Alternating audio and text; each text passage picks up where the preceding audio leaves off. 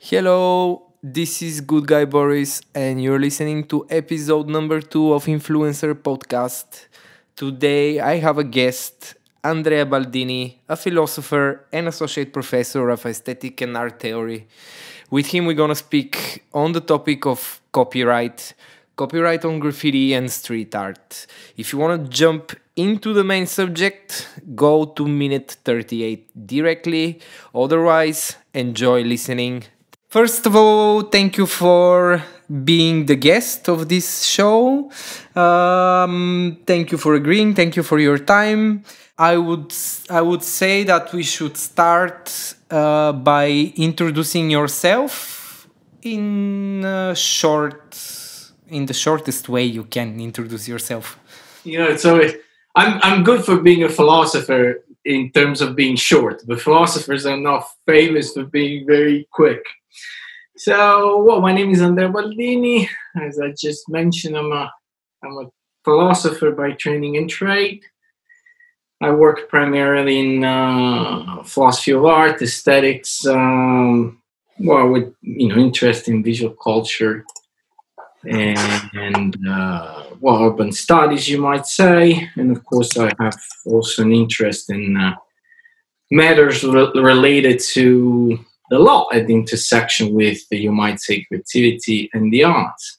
I had two PhDs, one from Italy and the other one from the US. I studied at Temple University with a Fulbright scholarship, and then I moved to China after having lived in the US for 6 years, where I started working at Nanjing University as a postdoc first at the Institute for Advanced Studies, and then as associate professor at the School of Arts in Nanjing University, where I teach mostly theoretical courses, but also a little bit of historical courses in the arts and cultural heritage, foundations of curation, and I'm also the director of the Sino-Italian, called NJU Sino-Italian.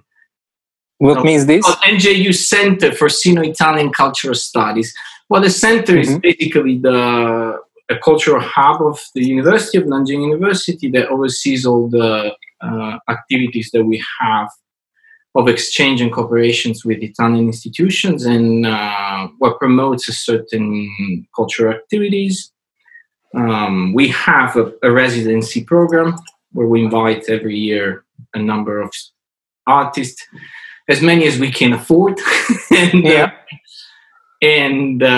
We promote exhibitions and other, ways in which actually our students can become able to produce culture before they actually graduate, because of course it's always a great concern.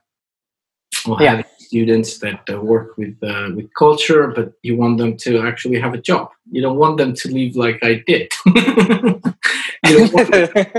You don't want them to have to travel the world in order to get a job. I mean, for me, it's okay. I don't complain. By all means, it's my choice, and I embrace it. But not everybody wants to live that, and it's nice to have a choice. And so we try to do that. Give them a choice. Yeah.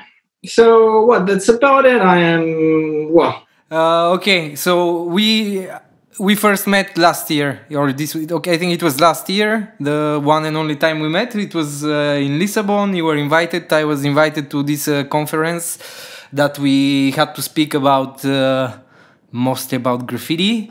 And I heard your talk with Enrico.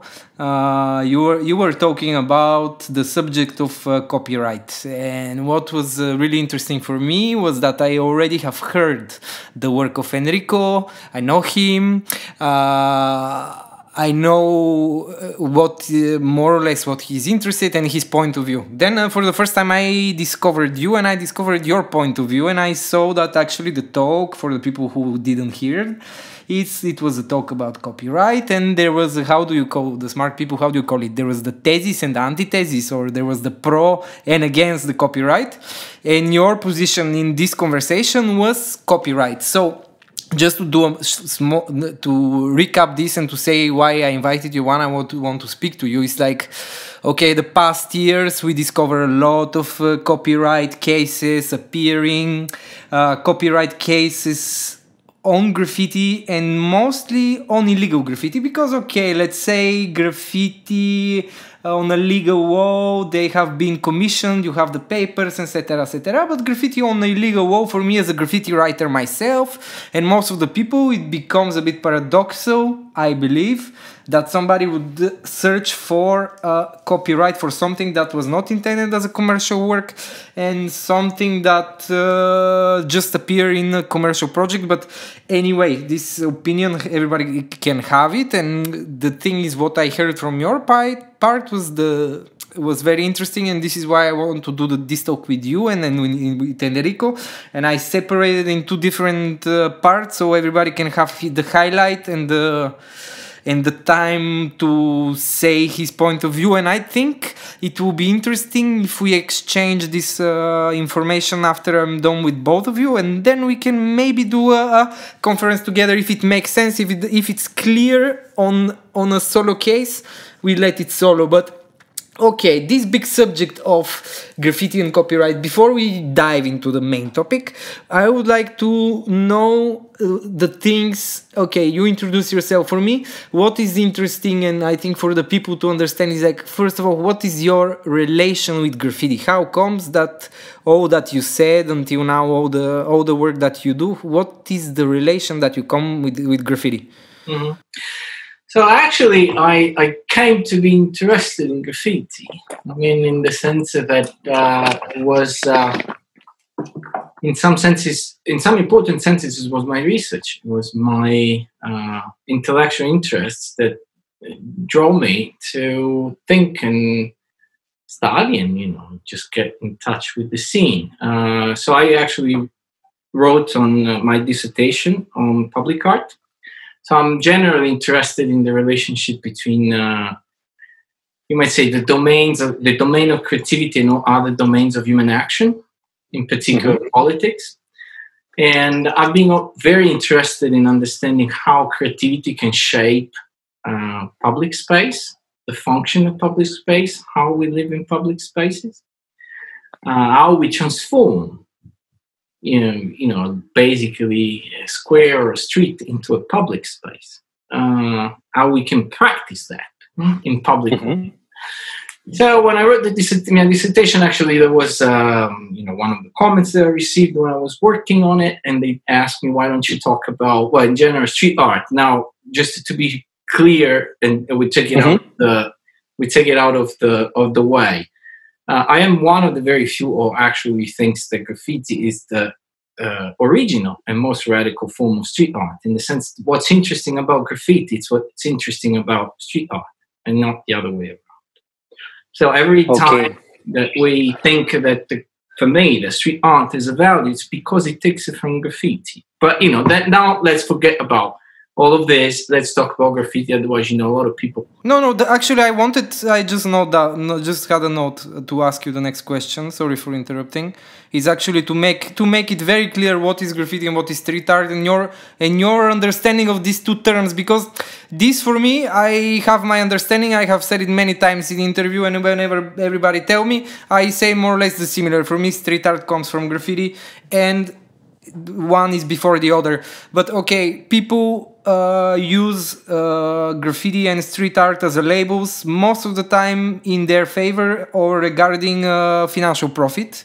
So people who sell out their souls and they say they're doing street art because it's more sellable than graffiti. But okay, anyway, long story short, I'm interested exactly, you actually make it clear what is your opinion on graffiti and street art and how you distinguish them. Do you distinguish, you make a difference, or it's so here is the idea. I mean, to some extent what you say, it's the general I generally agree, in the sense that there is a relationship with street art.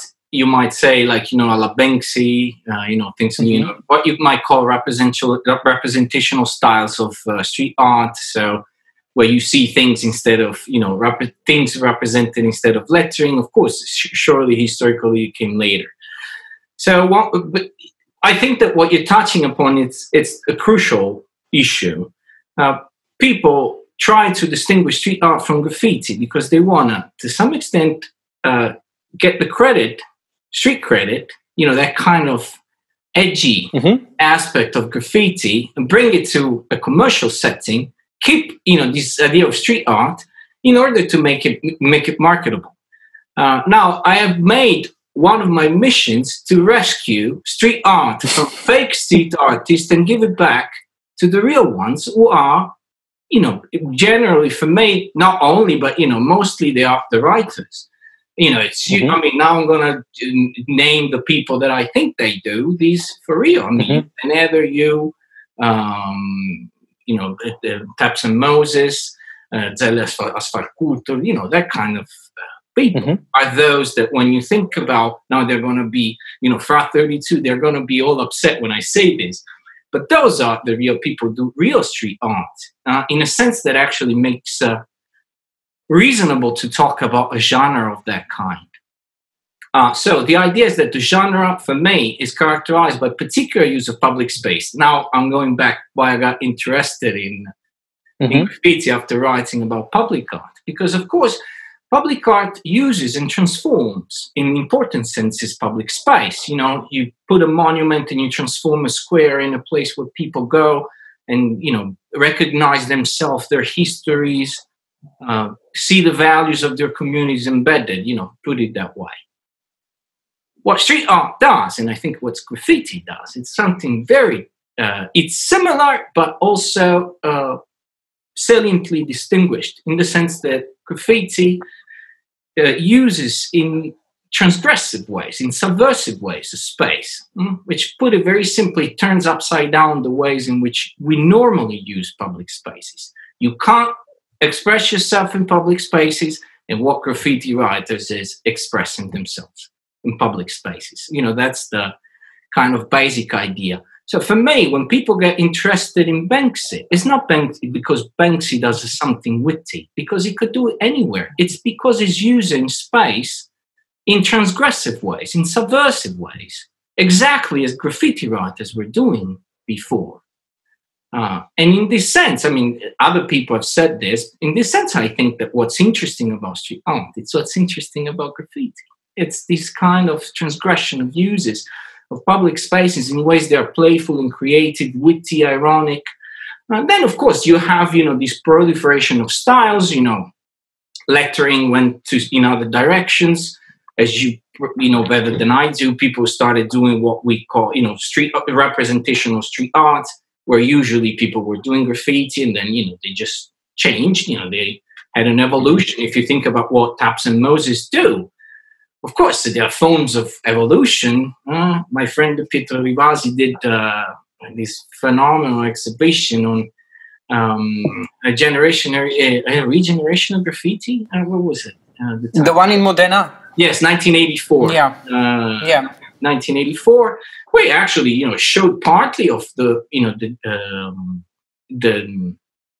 trajectory of the evolution of graffiti in ways that, of course, I think they're indistinguishable with actual, real, authentic forms of street art. The problem that there is, Giocofino calls it fake street art. There is a lot of fake street art that sucks, and it's out there, pretends to be something that it's not. And the problem is that it's stealing the concept. Now, I'm a philosopher, and I think that when people steal your names, they steal everything maybe not everything, but a lot of what you are. If you steal my name, that's a problem. It's called, identity theft. I think what they're trying to do, it's that a way of normalizing, for instance, subversive practices is to relabel them, repackage them, and make them less threatening. That's what happened all the time. So it seems to me that's a way to normalize a practice that is showing the limits of our policies of, spatial control. Now, I'm putting a lot of stuff into it, but that's why I got interested in graffiti and street art. My idea, which is far from being my personal idea, it's what's happening, is that space has been controlled in authoritarian ways at least since the beginning, roughly it's the 1950s, after Second World War, you start to see regulations and laws that start to control in very tight ways what you can do in public spaces. Now, I'll give you an example. I grew up in Massa, which is a city northern Tuscany, by the beach. Mm-hmm.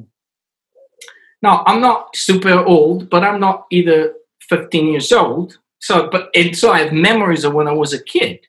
When I was a kid, you could go to the beach at night in these little shops, little bars, sort of improvised situation. You get a little beer for cheap. You spend time with your friends, play the guitar.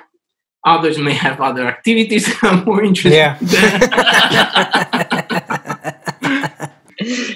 Others. Play the guitar, but somebody has to be the loser. Imagine what I was doing. I wanted to be a guitar player in my life. I used to be a musician before starting my PhD. And so it was actually very informal. Now you can't do that anymore because there are laws that prevent you from entering the beach after a certain time. Most beaches now, they are privately not owned, because in Italy you can't own a beach, but you can actually administer the beach. And the point is that what has become is that even if they don't own it nominally, they own it practically. So they own it. Who has access, who doesn't, and it's the same story over and over again. And the more we go, the more we see that kind of transformation. I mean, actually, I had these. I always talk to my mom often, since also we were in lockdown, about these things, because, of course, she's always concerned about the violation of the law. But if you see, it's now in Pisa, there are laws that will prevent you from putting bottles on a public bench. So if you put a bottle on a public bench, you could be fined of 100 euros. Why? You can't sit on stairs.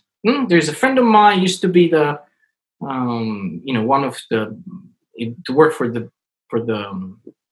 mayor, and as a protest, he sit outside of a church, and he got 100 euros fine for sitting in front of a church. If you lay on grass, you get fined. If you lay on a bench, I mean, if you're a homeless, and homelessness is a real thing. I mean, homeless people are not responsible for what they do. They're not bad people. If you don't have a house, or you try to nap on a bench, who are you damaging? Now, these people get fined in Pisa, and some of them get actually kicked out with what is called a dust bowl. They get kicked out of the urban center. So that's how I got interested in graffiti. Yeah, but what is the relation of these two graffiti? Because I think that graffiti is one way in which you can see how much controlled we are in our lives. And it's at the same time a way to react against that particular kind of control.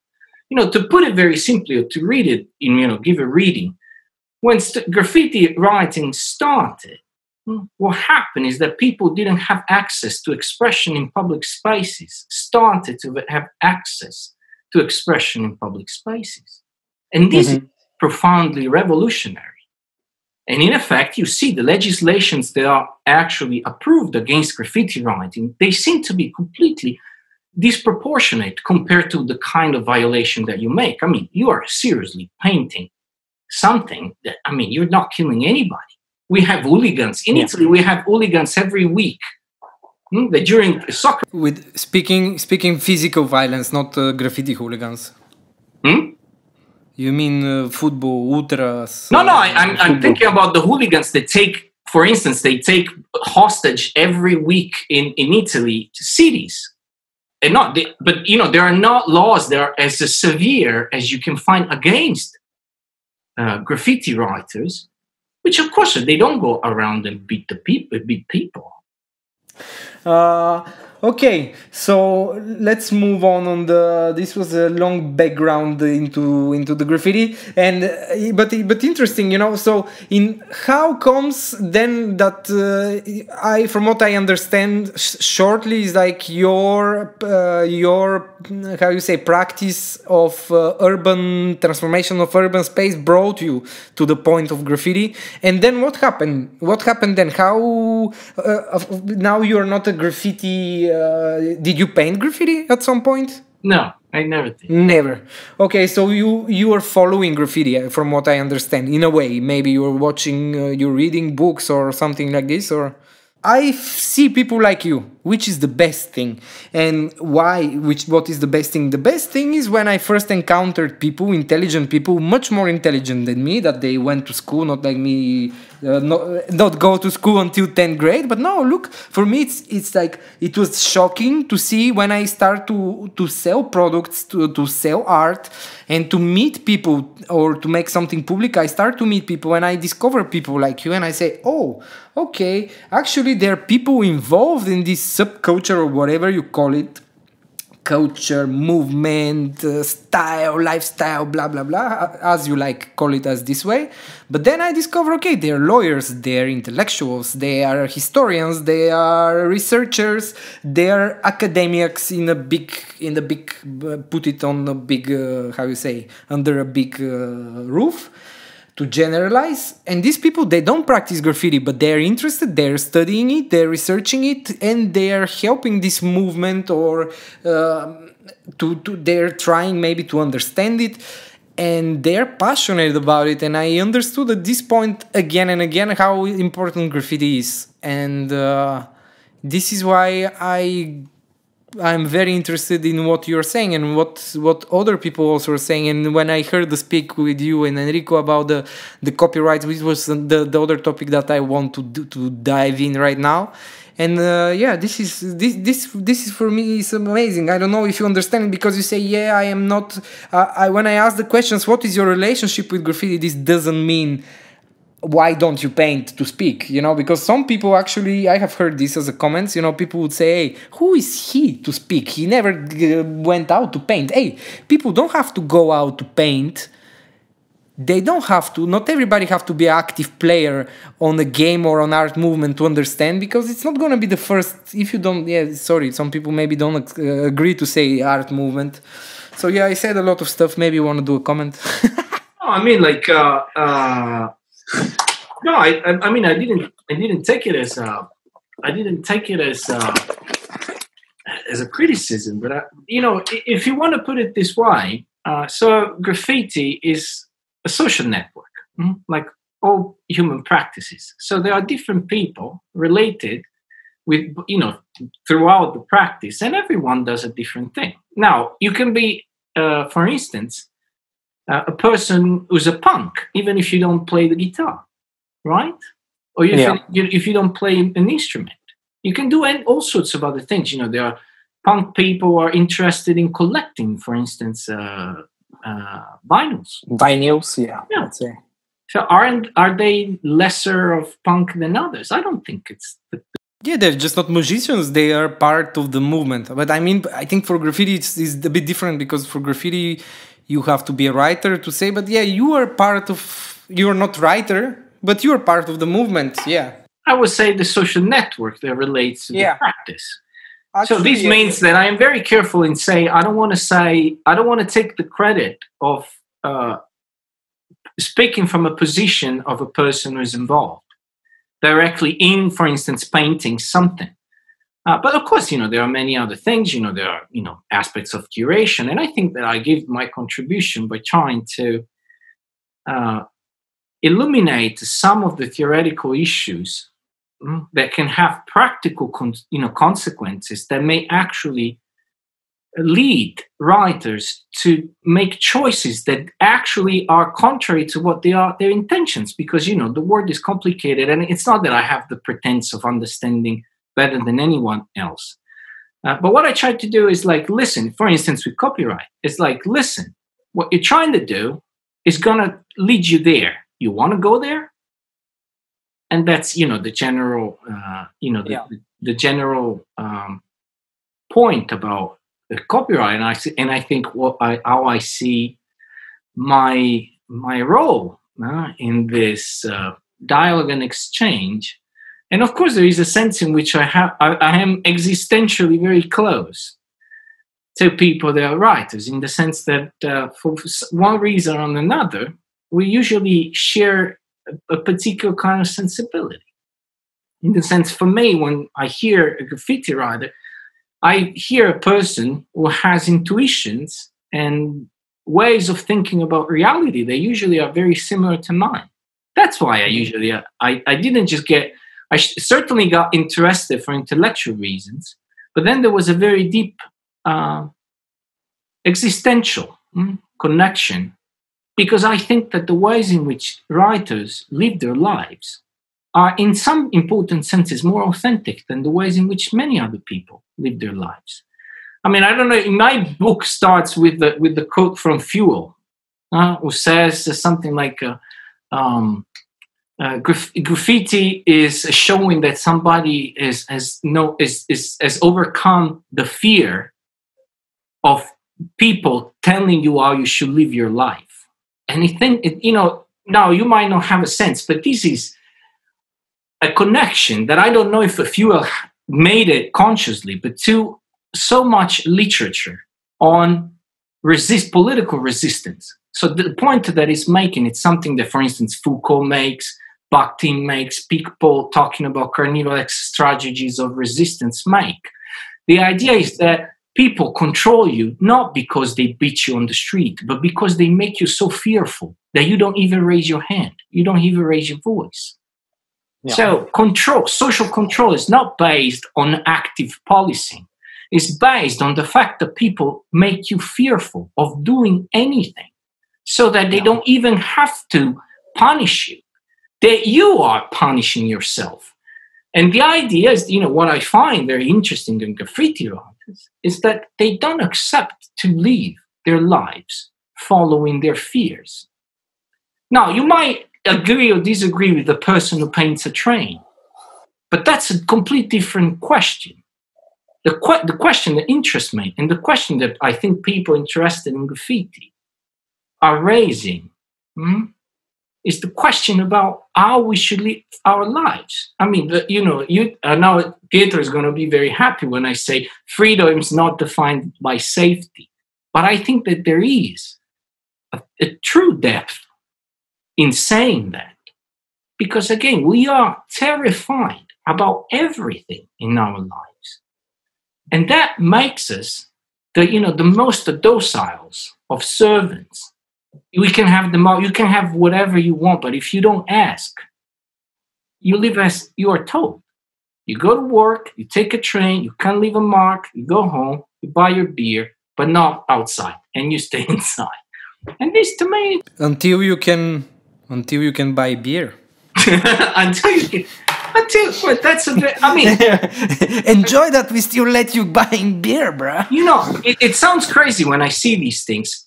These decorum laws in Pisa were also about consuming and buying alcohol from 6 p.m. Is this quarantine related, or it's just the law right now? So the law, I think, was actually expired. It was firstly approved, if I remember correctly, in October 2017, but I might actually got my dates wrong. It's going to be an article published on this, but it's very famous. Everybody can look it up. It's crazy. Okay. Crazy. No, but anyway, this is not surprising me. It's just not the first place. It's not the first time you hear it. You see it everywhere, and now I'm expecting a lot of new laws and new restrictions that will be just slipped in thanks to the lockdown, because we are gonna be locked for probably few more days more, then slowly resume the normal life. And I think there will be some surprises, but okay, let's be optimistic. Andrea, just before we dive actually in the copyright, I wanted to ask you one thing. You are author on few books. One of which is with Pietro Rivasi. Would you tell me a bit about these projects separately, one by one, and then we can speak about copyright. So the first book you talked about was actually unauthorized and commissioned. It's spelled with all sorts of strange signs. Only Pietro knows exactly how it's spelled. The title. That was, one of the, most beautiful moments, perhaps in my career. So I actually met Pietro in 4 years ago. It was just our anniversary on Facebook. That's why I know it. On a Skype interview, because at the time he was actually working on 1984. I was writing as usual. And, my idea was like to get to know the people I was interested in, not to tell them what they were doing, but just try to understand what they were doing.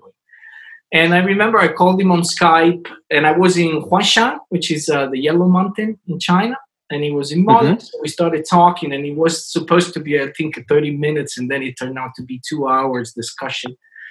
And then, again, it's interesting because it's a friendship based on shared interest and shared sensibilities, not because we were just sitting right next to the other in class. Yeah. And did you sit in a class together, or this was just okay? It's so interesting because most of the people that I met, and some of them are Italian, I met them in China. I never met them before, or when I was in China and they were here virtually. So we talked to Pietro. I talked to Pietro, and Pietro got interested in my views. And he had the project 1984, and that there was this, something happened because Pietro has a very specific way of working on graffiti exhibitions.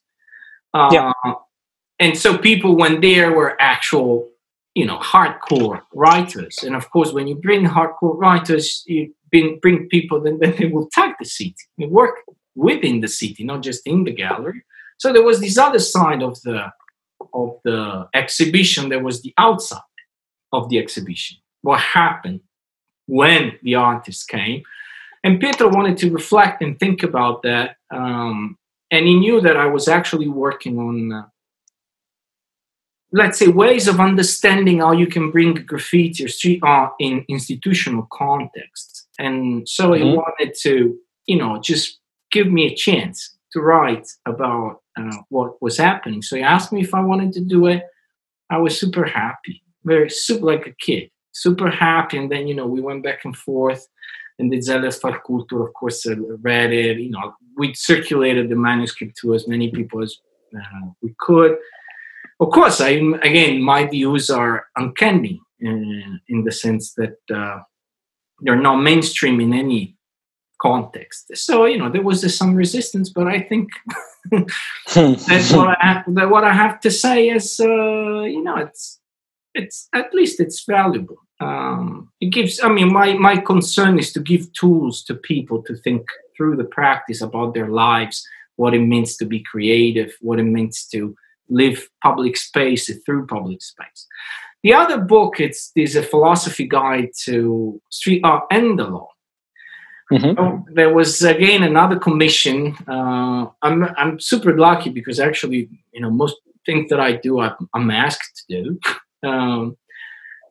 So they asked me if I wanted to write something on the relationship between street art and the law. I wrote something a little earlier, like another article on that. I was super happy again because I thought that there was such a rich topic there to explore. Of course, legality, what's the, relationship? Is that an essential relationship? Like, is it necessary, sufficient? Questions of this kind. And of course, the question of copyright was, at the time when I started to work on that book, it was actually on the rise.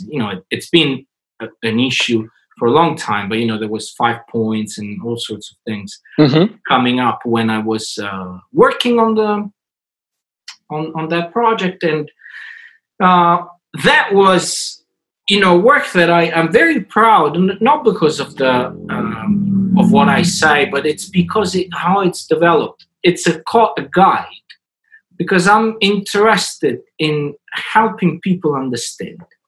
So it's, to somebody, it has a very simple structure. It addresses questions clearly formulated, and I answer my questions with yes or no, or yes.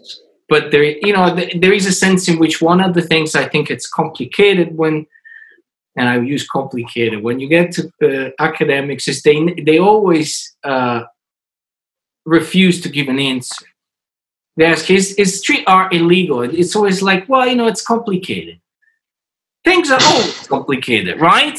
It's how we live our lives. And so the point is that what people expect is that you tell them something. And maybe you're wrong. And maybe, they will tell you, no, that's not the point. But I go full throttle when I go. In the sense, I will tell you, I think that's the case. And then if you don't, for these and these and these other reasons, of course, it's going to be a way of simplifying reality, but that's what we do. Otherwise, we just live. It's like, physics doesn't consider all the exceptions to the laws of physics. It gives you a system to handle reality in ways that then are actually useful in engineering and blah, blah, blah. What I try to do is that these series of tools that can allow people to clarify, help them navigate their lives as for instance, as graffiti writers, if you're a lawyer, if you are a judge, if you're a politician, if you're an academic like me, or even if you're just, a person who enjoys to look at graffiti. So that's, those are my two biggest projects related to, longest at least to see. Then there are, many other things that I wrote. And I was asking specifically for the graffiti street art related project. Both of these books, they are available. They are possible people to find them, or they're already gone. And the book with Pietro, which is unauthorized on commission, I think actually went. It was published by Whole Train Press. Yes. There was also an artistic version. I think that it's you can't find it from the press anymore. But if they if they get enough requests, the other one is published by Brill. It's insanely expensive. It's academical book. Okay, so jumping into the deep water, I think I already explained it, but I will make an introduction again. Copyright, talking about copyright in graffiti writers who are claiming copyrights on illegal artworks, and graffiti writers who are being victim of corporations and later on taking cases. So tell me, what is your opinion on copyright?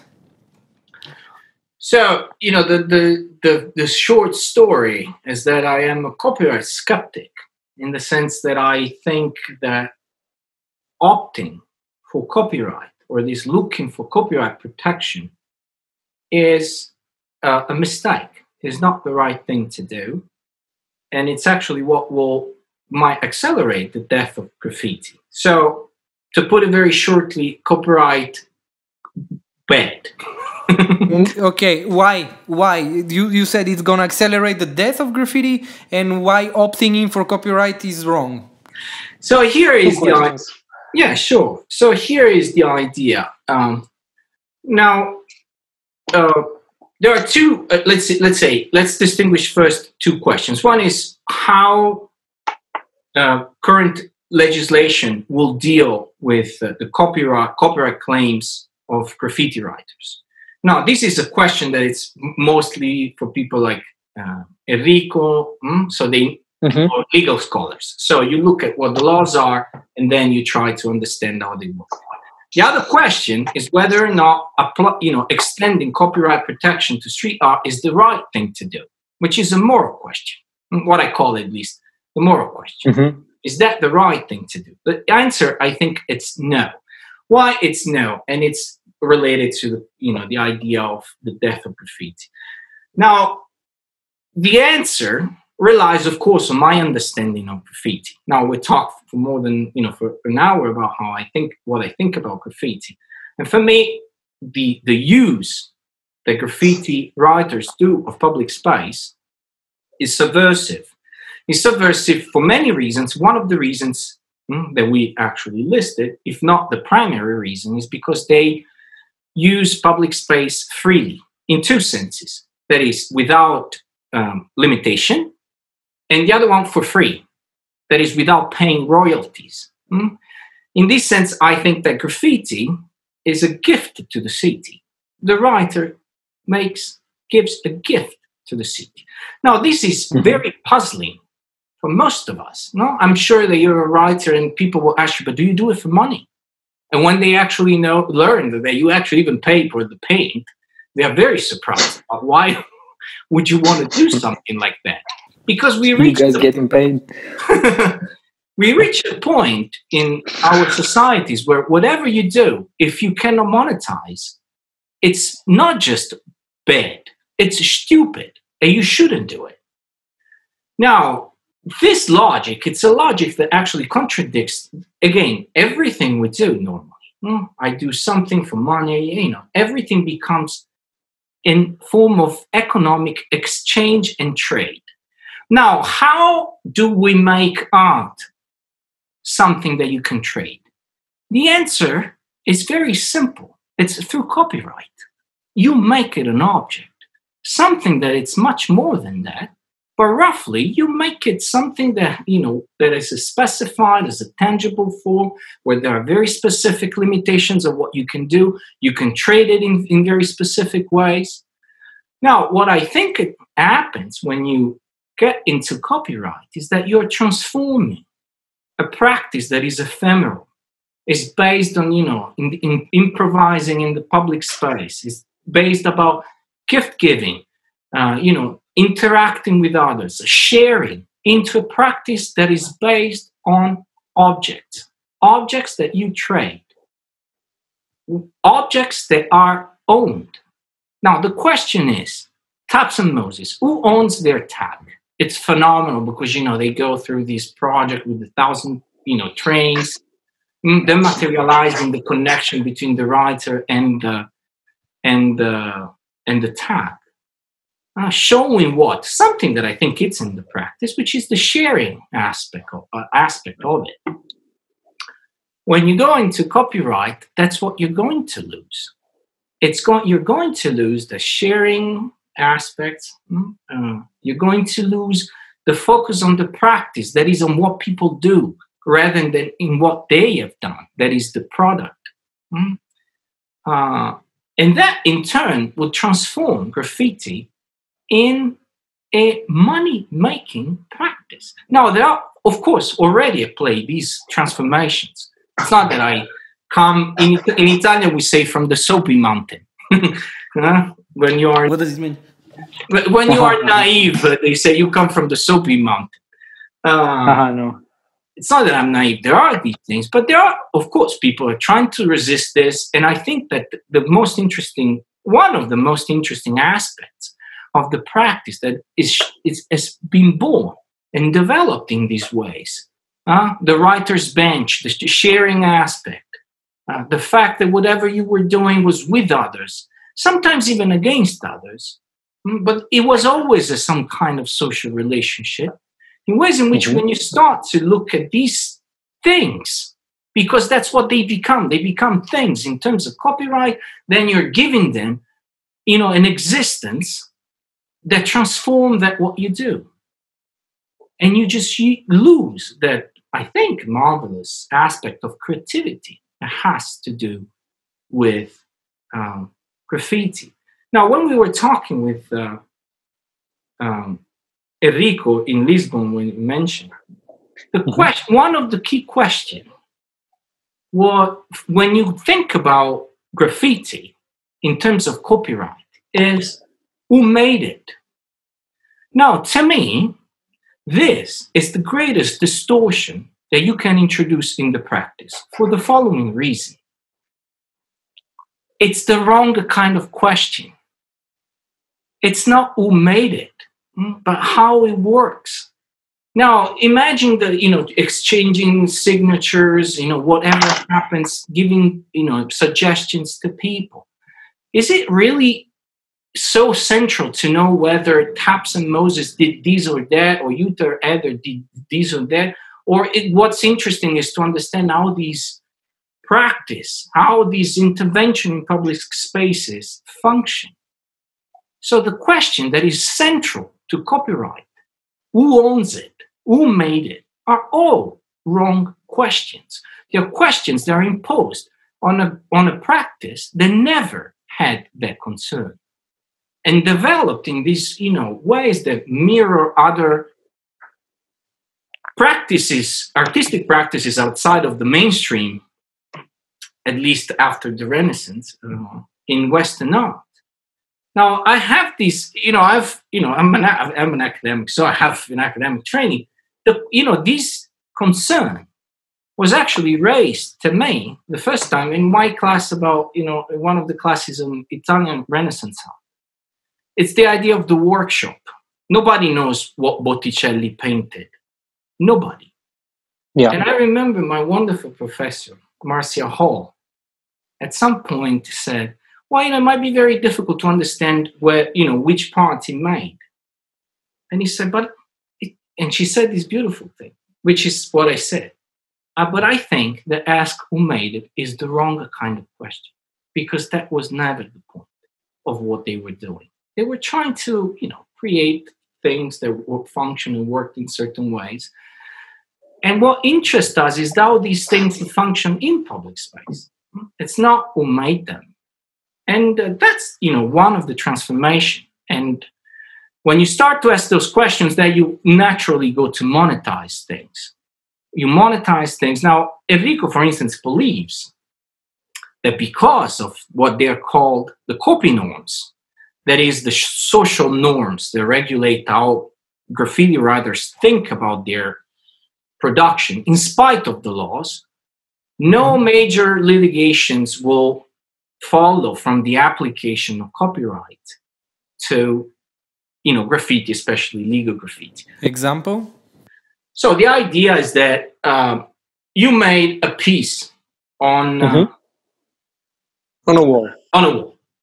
Like you did in Athens lately. But I didn't. Whatever. Yeah.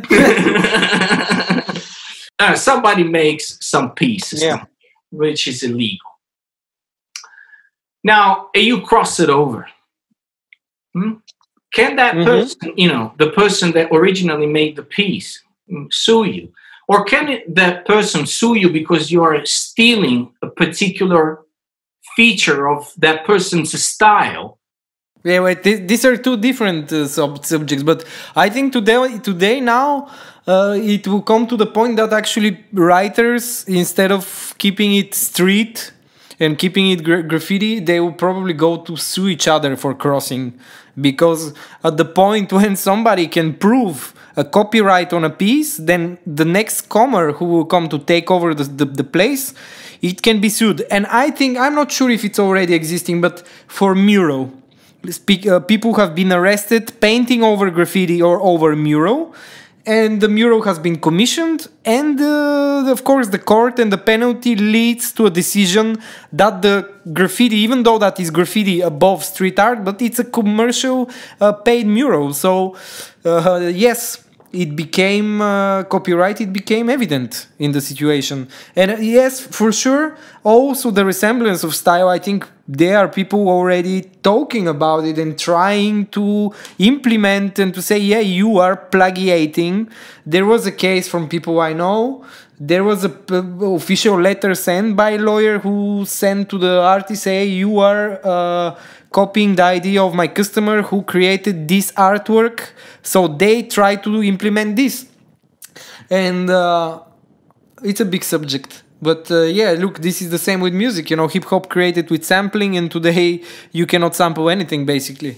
So this kills the creativity. But this is why, there's so many. For me, this subject, I have my own opinion, but my own opinion is not concrete on the red or on the black, on the side. Because what about the writers who, let's say Revoke, for example, he had this case with H&M, you know about it, yeah? It's Actually, it begins the article in Enrico's edited collection.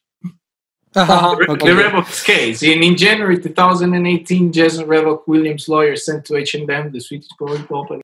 Yeah, and for example, he's a writer who came from the streets or who was painting on the streets, and he became in a way a victim because the company uses his artwork.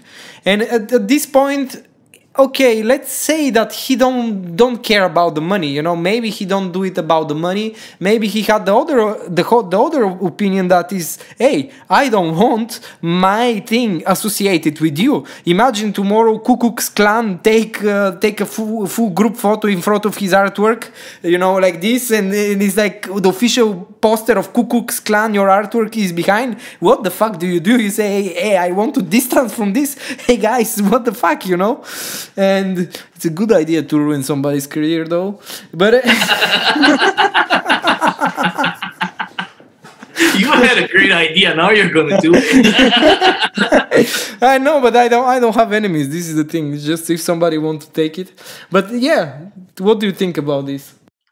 Oh, sure. I mean, in my work, I actually addressed this concern. In the sense, once again, I don't come from the soapy mountain. In the sense, I know that there are these issues.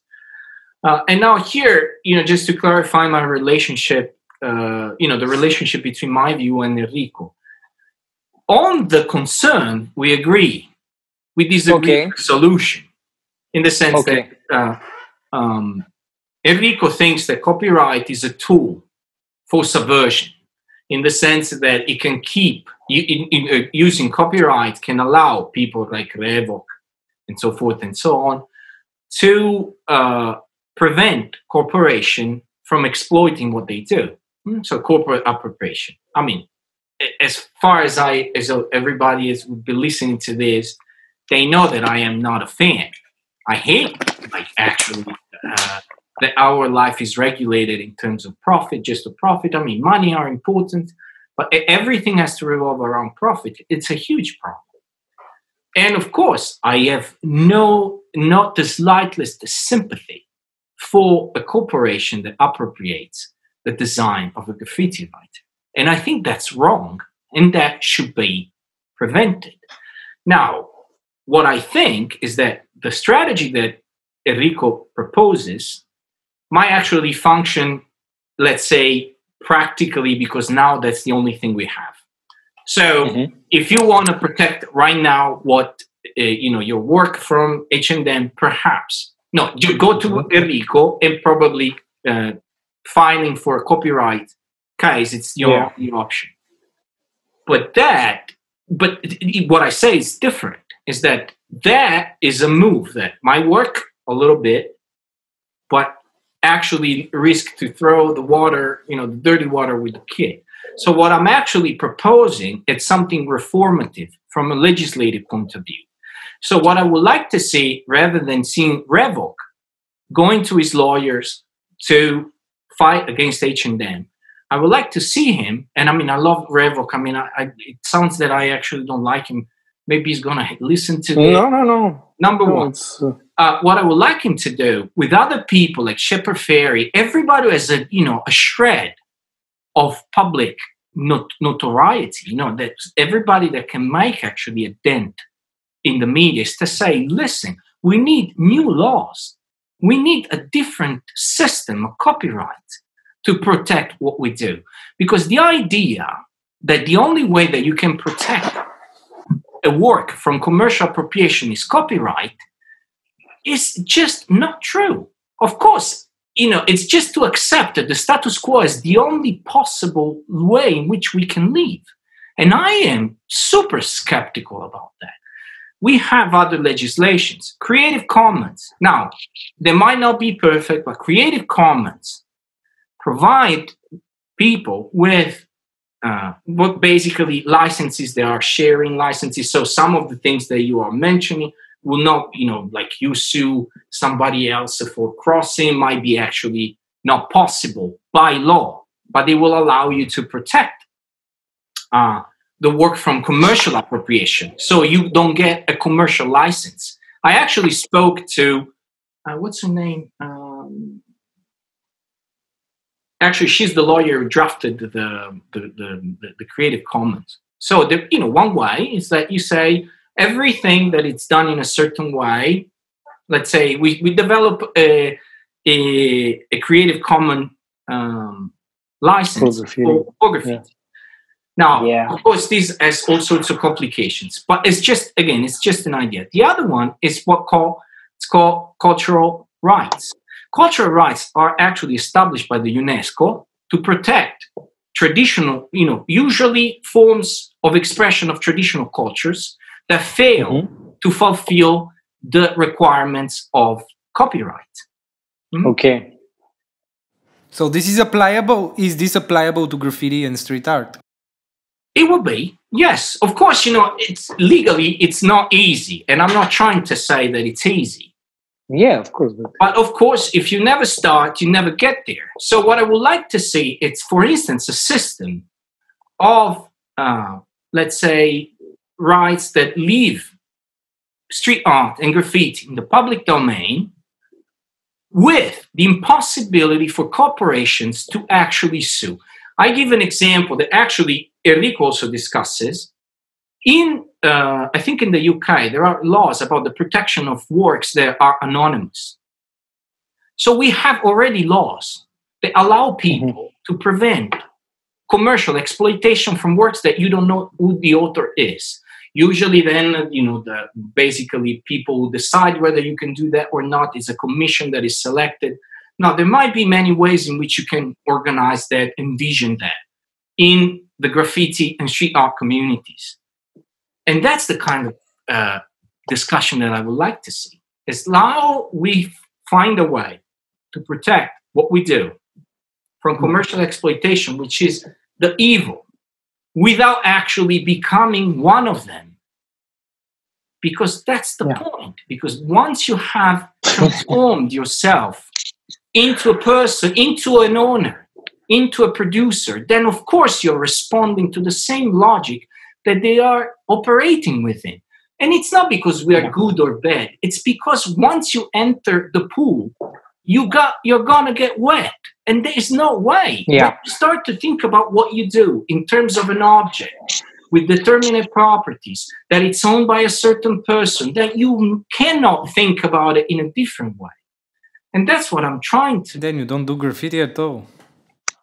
And that's my point. That's exactly my point. Is the idea is that once you start to look at what you do in those terms, then you have killed the practice, and that's the idea of graffiti. Yeah, but the nature of graffiti, there's no nature. The nature that I understand, because I cannot speak for others, because maybe the artists that are victims of or have been involved in something like this, they think different way, and everybody can think about different way, because still graffiti is freedom. It's not has been legitimized. There is no the code of graffiti printed. Even if it's printed, who the fuck gave the right to person to print it?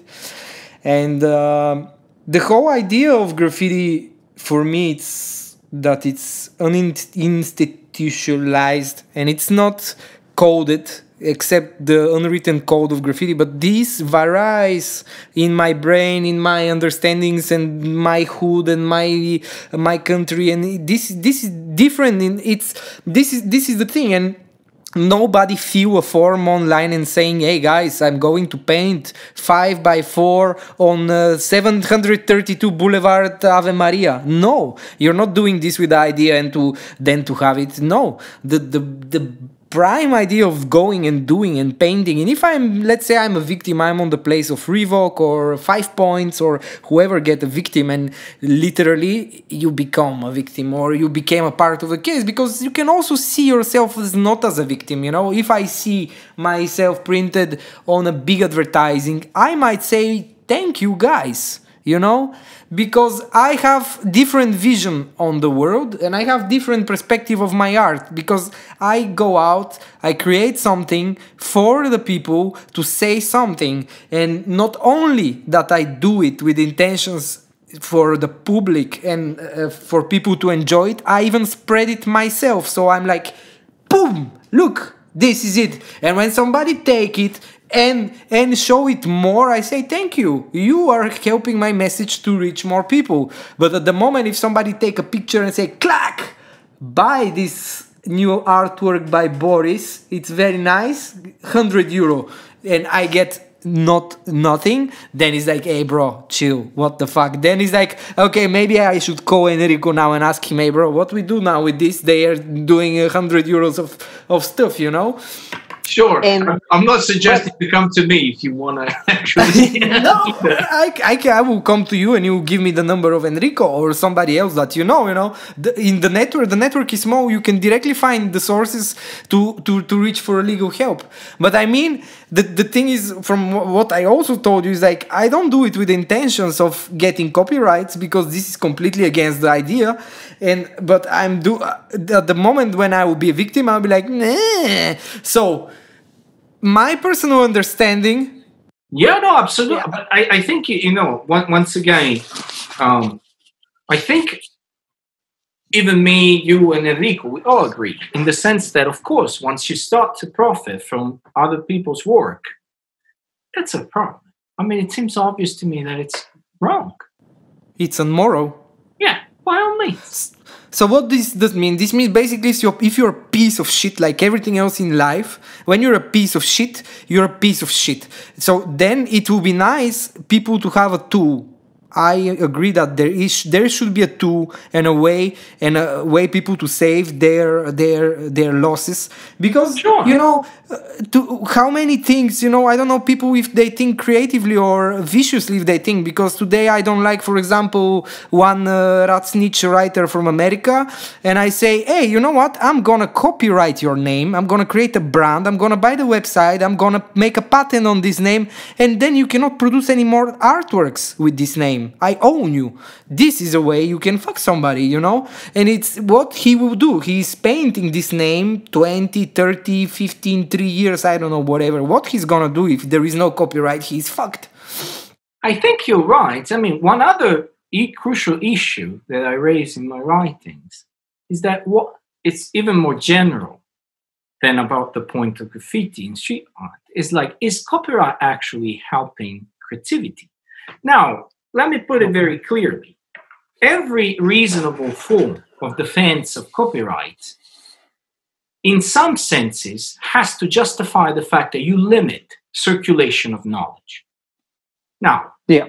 The basic point is that the more you circulate knowledge, the more you promote creativity, the more you actually produce good outcomes. They are good for society. Now, I'm going to tell you something, so we link it to the present time. The vaccine and the drugs against the COVID. Now, copyright, so better patents, because it's not copyright, it makes a sense insofar as so you're protecting the intellectual property of drugs and vaccines. Insofar, actually, the idea is that it promotes research. So I get a reward because I have a patent on a medicine. So I'm actually encouraged to work harder in order to make money. But that actually doesn't always work that way. Now, for instance, we wrote actually together with Enrico, and on these we agree, on compulsory licenses about, for instance, the remdesivir, which is this drug that supposedly helps fighting the infection of coronavirus. Now, remdesivir the patent is owned by a company in California. If they tell you that they don't give you the drug, you don't get it. Now, there are, the World Health Organization has produced this. They are called compulsory licenses, whereby you can force them to give it to you for very special reasons. Now, on these, we agree with Enrico, because he thinks that protecting intellectual property when people are dying makes no sense. You have to make the drug circulate, the knowledge circulate, because it will actually bring benefit to the whole of the society. Now, in the case... It will save lives. Yeah, it makes us, Now, on this, we agree. He thinks is a special case. I think that it's not a special case. I think it's the symptom of the fact that IP protection is upside down. The fact that you have in a pandemic to use a special legal tool for asking for the license of a medicine that will save hundreds of million, if not billion people, it seems to be upside down. And this is my intuition. Then others might disagree. With copyright, is the same thing. Circulating art, circulating styles, circulating knowledge is what enhances creativity. You mentioned hip hop before. It's not a case that all the most interesting artistic kinds and genres, whether you like them or not, in the 20th century came out of a violation and a fight or outside of copyright. Performance art, conceptual art. You might not like it. I think that most of it is bullshit, but that's the case. Conceptual art, performance art, graffiti, street art, hip hop, they were all constitutively arts that violated copyright. Yeah. If you try to do what they were doing in New York City with rap and hip hop, now you go to jail. There are these phenomenally interesting interviews of people, when they started to actually file against, cases of copyright protection against rap, musicians, where you see these, the rappers and people doing hip hop, they were just like, but that's me. It's not them. I just sampled it, and then it's me. Everybody knows it. Yeah. But okay, look, they just saw a way to make money. This is the other immoral part. Because the idea of having the two is to have something to protect you, but not to abuse with it. Because okay, everybody knows. In USA the lawsuits are just like poof, poof, poof. Okay, he look on the left, the lawsuit. He speak on the right, the lawsuit. This is the other thing, and yeah. It's like, now I don't want to draw an analogy that is inflammatory, but I'm a little polemical, so I'm going to do it. It's like when you have a gun, you're going to use it. That's what they are meant for. That's why in countries where they have lots of guns, then they have a lot of people dying from guns. Because that's what, those are the kind of possibilities that are opened up to you. Now, if you have the possibility of taking someone to court for copyright infringement, at some point, you'll do it. Maybe because you're poor, maybe because somebody hit you that day, because maybe you had a fight with your wife. Yeah, somebody gave you the idea for something that you didn't know that it exists after. And you think, maybe I can make a buck out of that. Why not? Because again, I think that making money is in people's rights. So if it's in your right, then of course, why not? But I think it has a very, very, very deep cost. Our world is not a creative world.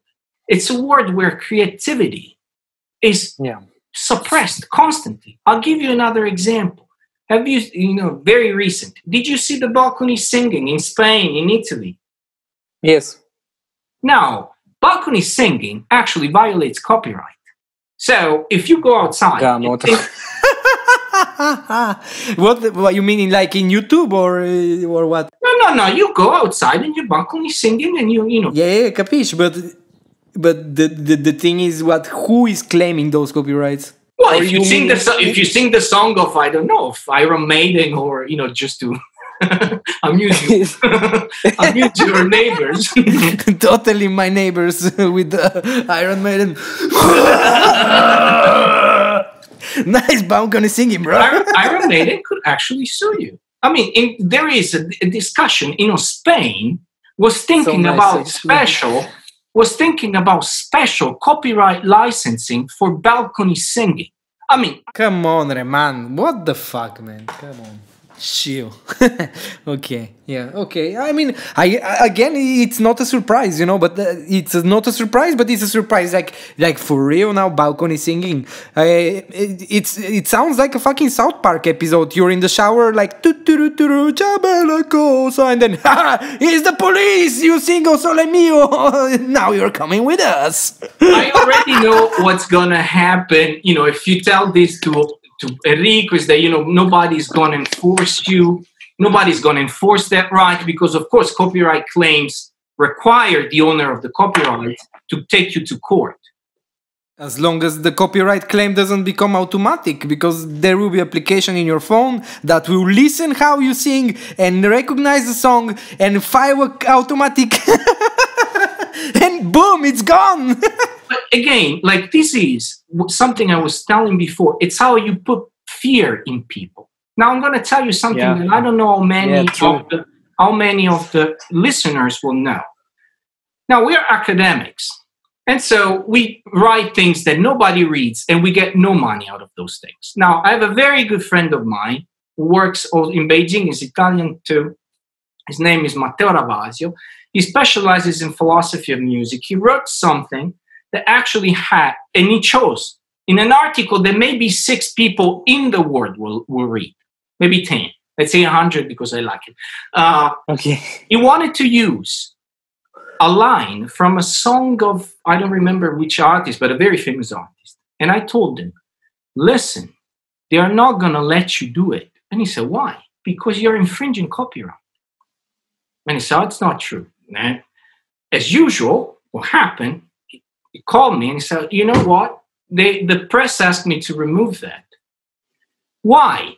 Of course, it's the fear that the label... Yes, the fear. They will take them to court. Maybe it's not going to happen. But the point is that, for instance... That's the option. Yeah. Music labels, they have offices filled with lawyers. At some point, they have something to do. So if they think that they have merit, they'll take you. And here is another point. Do you know what's the average of a cost of a copyright claim not settled out of court? So before going to court in the US? The price? No, I have no idea. $50,000, $60,000 to actually settle before you go to court, if I remember correctly. If you go to court, it's $250,000. Now, tell me how the costs of a copyright lawsuit will protect a kid of 16-year-old kid that goes at night and paint on a train. Now, it's not a case that all the legal disputes you're hearing are from people who have, and for good reasons, a lot of money. I mean, Revok. It's not, it's not nobody. It's a person who can afford. And I mean, I'm not blaming him. This is very important. It's not, I don't think that people have money are bad people. No. I think it's absolutely fine. It's a brilliant artist. I love his stuff. And whatever he did, it deserves every single penny. But the point is that if you think that a system that requires you to be affluent in order to enforce your rights is a just system, then you have lost me. Because I think that just systems are those who protect the ones that have nothing. It's not because well, welcome to reality. Of course, the poor man eats his own shit. This is the rule and the reality. Everything else is a dream. Everything else we have to work and fight for accomplishing and granting to the people. I don't come from the soapy mountain. I know that the status quo is unfair. But look, just to tell you, because your opinion is, in general, copyright, no. With few words, copyright, no. I would say something else. I already said that for me, there must be a tool, and I understand the specific occasions. For sure, there has to be a way to find copyright that is done on the right way. For sure, I don't know the way, because also I don't care. I don't know who said it, but he said copyright is for losers. I personally believe in that. I hope one day I will not be a victim of a copyright infringement. But morally, when I wake up in the morning, I get up of my bed and I say what I have to do today, what I have to create in order to bring food on the table. And I don't expect, and I dislike people who wake up in the morning and say, let me see who have to bring food on my table. And this is the mindset that actually poisons a lot of people, I think. On my opinion, is just if you take care of your actions and transform your energy on creating instead of searching in your back. If somebody is using what you have already done, look, take it as a compliment. Why not? Somebody is using your work. This means he admires your work. He finds it interesting, clever, or maybe just by a reason is there for sampling it in audio or in video or in a meme or in a graffiti. This is a compliment, and go further. And I accept if somebody is doing money with things I have done, with my ideas, something that I came up, but he developed it more, or he used my quotation or something. I find this it's more better for myself is that to say, okay, he actually was clever than me. He had a better opportunity than me, maybe more the bigger budget to create something on a larger scale, because if you're speaking for a larger corporation, then I would say yes.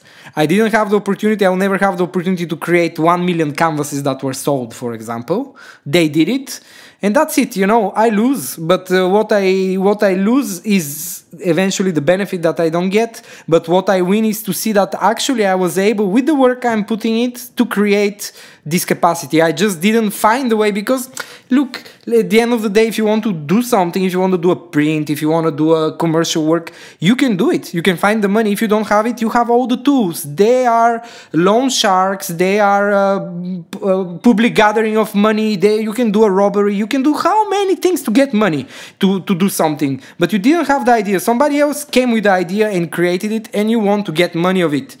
This is a no-no. No, so there are a couple of things in what you say. So I think that, for instance, what Enrico would say is that the point is that if you don't want to enforce your copyright, you can't not. Yeah.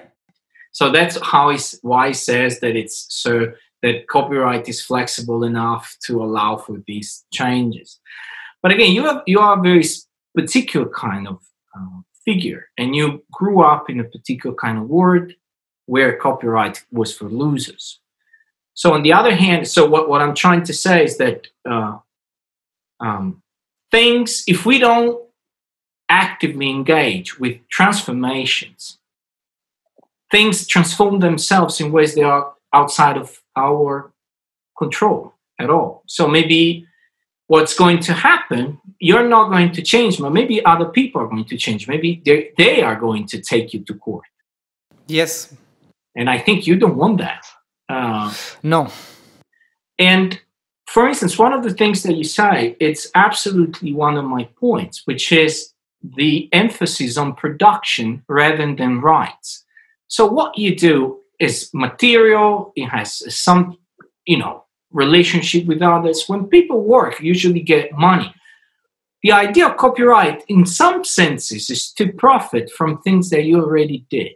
Now, copyright in music starts in the UK when Bach, one of the sons of the more famous one, maybe it was a grandchild, was one of the Bach, realized that people were making money by making adaptations of his works.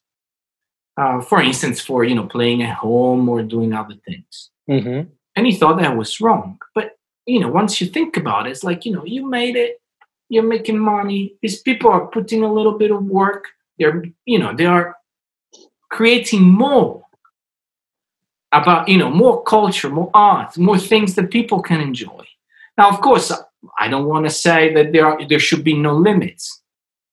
But what I'm trying to point out is that don't think that putting limits to creativity through copyright actually protects what people, protects creativity in itself, because usually it does exactly the opposite. Now, I have these other kinds, which is phenomenal. It was a conversation I had with Lino Tagliapietra. Lino Tagliapietra is perhaps the greatest glass master from Murano in the history of glass masters. I think he's the youngest person who became a glass master in the history of Murano, recorded history. So they go back hundreds of years. Now, when he came to China to show his stuff, he allowed people to take pictures. which never happens, especially in exhibitions in China, because people are terrified that people take pictures and then they copy it, and the day after, you find it on Taobao, which is, sort of Amazon, Chinese Amazon, and you can buy it. Mm-hmm. When I asked him, Lino, why aren't you afraid? You know what was the answer? The answer was, well, if they can make it, I'll actually shake their hands and tell them, good boy. Because what he does is so difficult that he doesn't care. So it's so special in ways that it's profound. But this is unique case. He's one case that I think only 1% or 5% are like this, that they're unique and uncopyable. Because come on, what is uncopyable today? I take it, I scan it, 3D print. Exactly, but the point is that what can be copied? What I'm trying. Anything can be copied. We shouldn't be that concerned with what we can copy, because to some extent there are certain things whose value cannot be copied. And of course, once again, I don't want to say that we should have no limits or boundaries. I'm just trying. Yes, of course. I'm just trying to shake the tree a little bit, because we are so firmly rooted in the idea that copyright protects artists that we cannot think otherwise. When I say these things, people think I'm crazy, that I hate artists, that I am, like with a friend like you, artists don't need an enemy. I actually think it's quite the opposite, because there are infinite cases of artists that are not affluent that actually suffer from copyright protection, because copyright protection serves those with money, not those with no money. And I think that there are alternatives.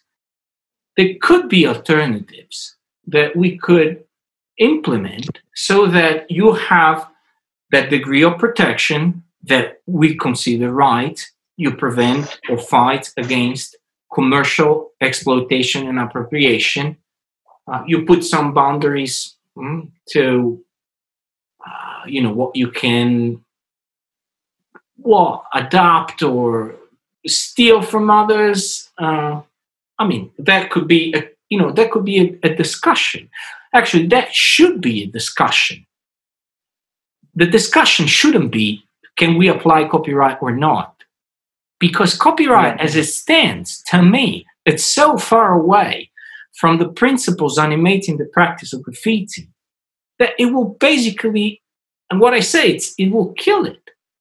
It's like, you put a plant in a vase that, you take a tree, you put it in a plant, and the tree dies because the vase doesn't have enough ground. And I think that's what happens with copyright. Copyright is thought, understood, developed in ways that are so distant from graffiti that it cannot fit. As much as you try, it's like to fit the star in the circle. It's not going to get inside. It can't be. Or maybe the circle inside of the star, even better. Copyright is based on the idea of property.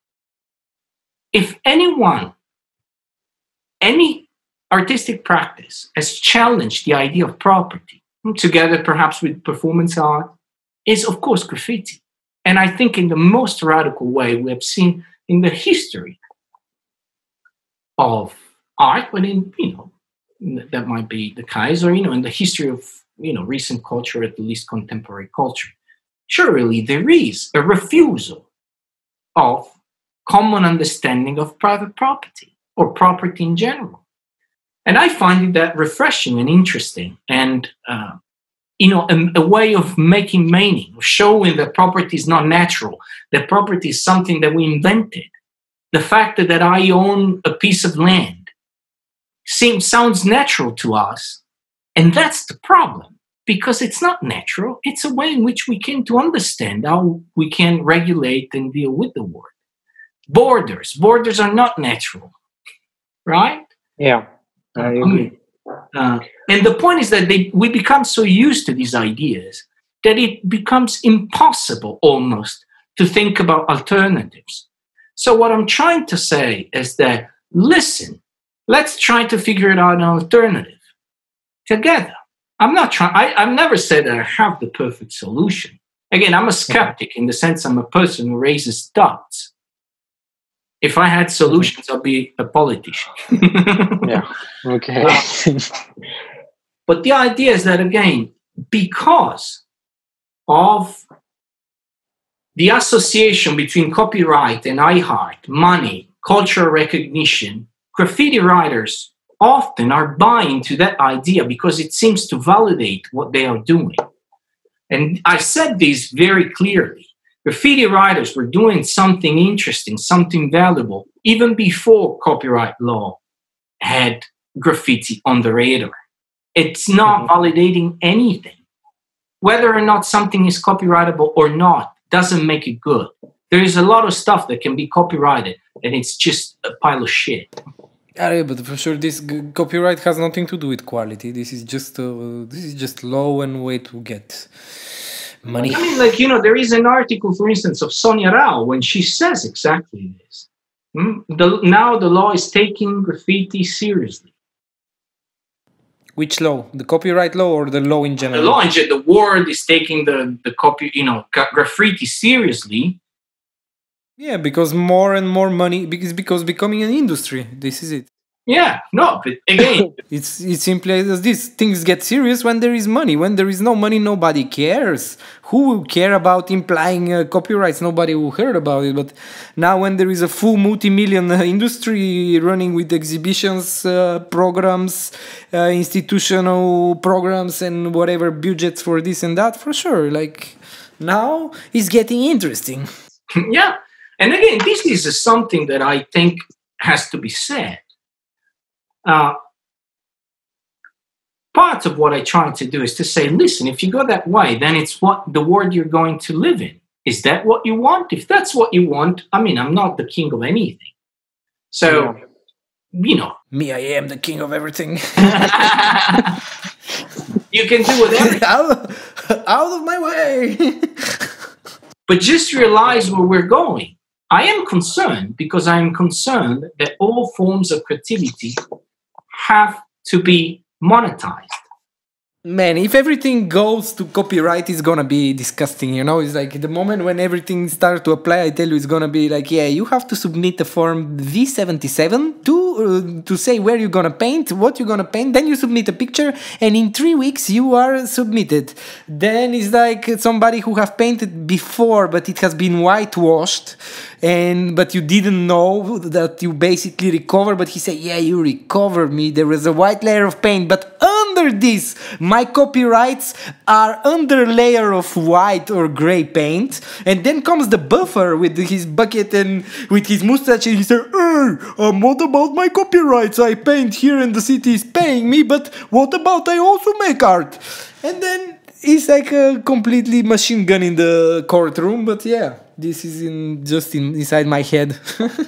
I don't know many of the listeners are aware of how pervasive copyright limitations are becoming today. I'll give you another example. I have a friend of mine who's an academic in Denmark, in Copenhagen. Before she actually shows a PPT to her students, she has to... What is this PowerPoint presentation, you mean? PowerPoint, like a slideshow. Yeah. She has to run it through the Copyright Office to see if what she's using actually violates copyright. Lol. So the point is that she's not putting any images anymore in her PowerPoint, in her slideshows, because otherwise she always has to get into a fight with these things. Can you imagine when I had, when I put, so I have, for instance, in the piece for the Cambridge handbook of copywriting street art and graffiti, I have a few pictures from Proud 32's band, and all things done illegally. So these are done anonymously. And Cambridge wants an authorization signed that they give me the copyright. And he's like, but they don't want to tell you who they are because otherwise it's an admission of the fact that they committed a violation. Yeah. Then they were very nice, I have to say. They were super nice. It was just enough an email when they were, everything was canceled, all details. They say it's okay. But what if we push copyright and on graffiti and street art more forcefully, and then I cannot even put a picture in a book about graffiti if the graffiti writer doesn't reveal his name and signs. Well, this basically it's but okay. It's not possible to find every author. If you're writing about graffiti, you cannot find, let's say, Moses. Go find Moses. How do you find him? Or some other writer who is completely anonymous. How do you find it? You cannot find it, but you want to write about him. What is the problem to illustrate? But then it comes to him because he will say, yeah, why are you writing and using my artworks? And this is it's the paradox, it's never-ending loop. It's like, yeah. Then I have a better solution. Let's just stop graffiti. Great idea. Then we have no fucking problem. It's like, me and my girlfriend, we are fighting, and then I say, okay, let's stop speaking. And then it's okay. Let's do the same. We just stop graffiti. Oh, we can stop copyright. Maybe better idea. This is why you are the clever person. Okay, we keep graffiti. Okay, Andrea, let's finish this because it was 2 hours. I would like to put it in one piece together. Do you have anything to say as a epilogue? Well, just to conclude again, what I try to suggest has nothing to do with a desire to keep things the old way. Things will never go back to old school. So it's never going to be a world where you can ignore the issue of copyright, commercial appropriation. It is a world where we have to face it. Now, there are two options. One is you let corporations run the business, and then all of a sudden, bit by bit, you find yourself in a world where you cannot even use your own picture. Or Yeah. you take the fight head on, you take the fight to them, and you actually push for legal reformation, legal changes. Now, of course, the second option is tough. And it might not be, nobody expects to produce a legislation regulating creativity, protecting creativity that is perfect. But what I'm trying to say is that the system, as it shows its limitation in the case of graffiti writing, is broken. And it's something that understands the creativity only in terms of money. And we have to finish that. Creativity is something that must reach the lives, the everyday lives of everybody. And this should be protected. It's not the interest of a handful of artists. They are wealthy and recognized enough to go to court and to protect what they do. I think that what a legal system should do is to protect my right to express myself, my right to enjoy creativity in my everyday life. Consider, what we are experiencing during the lockdown. How would the world be if we couldn't enjoy what we can enjoy? And again, the extension of copyright makes the world of circulation of knowledge and creativity always smaller and smaller and smaller. So my idea is that let's put a nail in the wall and take down the wall. Yeah. Thank you very much, Andrea. Thank you very much for your time. It was a big pleasure to have you. It was very interesting. I hope people would pay attention what you said.